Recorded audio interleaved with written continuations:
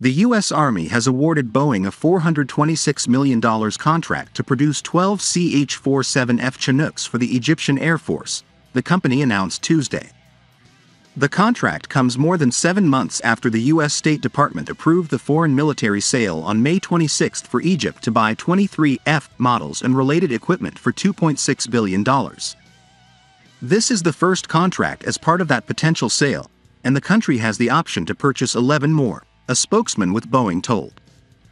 Egypt plans to replace its fleet of CH-47D helos with the F model, which will enhance Egypt's Chinook capabilities and help effectively accomplish its heavy lift objectives, Ken Eland, vice president and H-47 program manager at Boeing, said in a statement.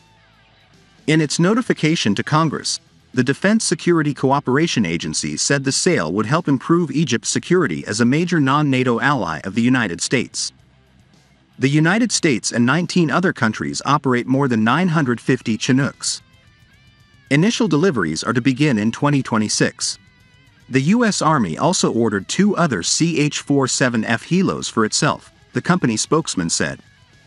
The aircraft type features a digital cockpit management system, a Common Avionics Architecture System cockpit and advanced cargo handling capabilities, Boeing said in the statement.